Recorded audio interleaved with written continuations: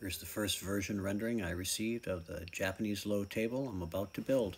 So the goal here is to design a Japanese low table that is 36 feet in diameter, around 111 feet in circumference, made from sheets of plywood. So we had to find the overlap angle to get the most plywood out of the sheet and make each one like a pizza pie. And Karl Backus, my genius friend, did the math. And this is our 18-foot compass arm to get a 36-foot 36-foot diameter. With the router, that will be going in. That's the pivot point. There we'll pivot on a bearing we put in the floor there. And then out here, the inside and the outside edges of the first piece of the Japanese low table, we've got a pencil fit in exactly at the right angle, and so we're creating the arc path here, and then I'll be able to cut ever so slightly away from that, and then I'll route down to the finished edge. I'll need to cut these on an angle.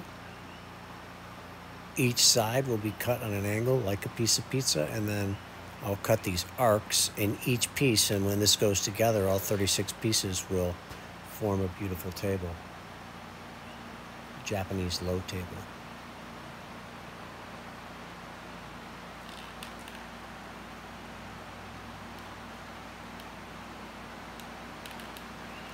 So Karl is getting the pencil stuck in there dead center so we can trace our first arc path, and then we'll be able to cut that perfectly.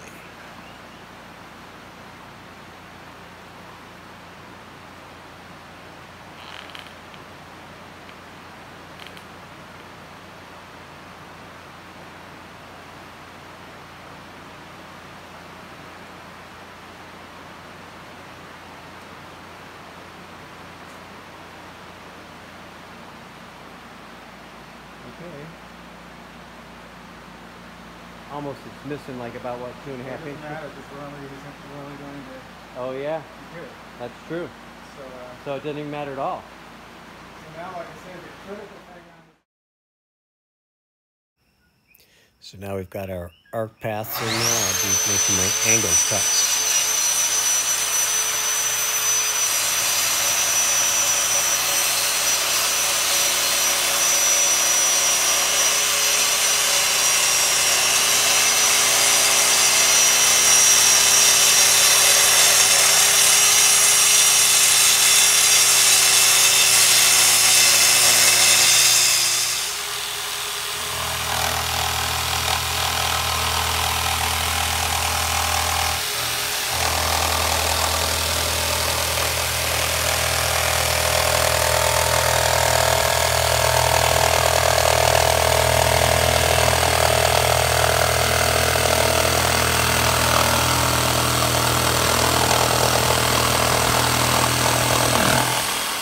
Cut really close to the edge, about 1/4 inch away, and now I'll route it with the finish router.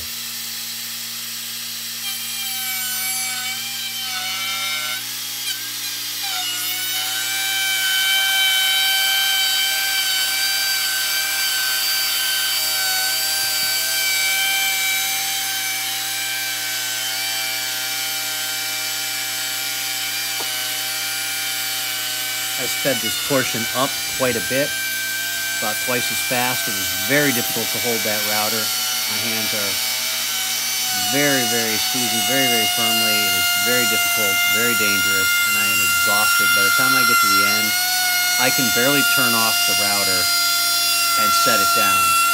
So this router is a very long bit, and it's just extremely spinning out in the open.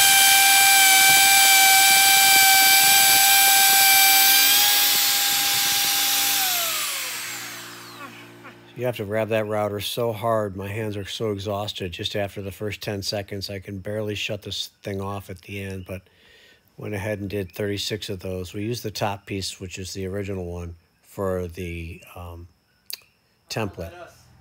And here we'll try our very first piece, just attached to the leg system.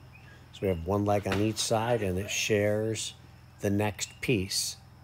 So I glued that and screwed that too for instant installation. Bring me a chair so I may test out the Japanese chair style. I'll have a little bottle of kombucha. Mr. Brown, how's the video working over there? Thanks for taking the video in the first sitting at the low Japanese table. I must say, it does look pretty damn nice. Oh, you're gonna leave a water stain. What's up? You water stain on my table. Oh my goodness. So I designed those legs so there would be no supports near the bottom, just a little triangle at the top, and pre-drilled and put the screws in there. So every other piece has a leg, and then the top just pops in between them for instant, easy assembly. You can see some of the pieces here are on the ground, and we're spacing them out with a laser and a string from the middle of tape measure and going around and squeezing them together. And here it is, just going up, just sunset. And the table's going up, and the lights are going in around there, and the speakers for the gala dinner. This will be quite a event.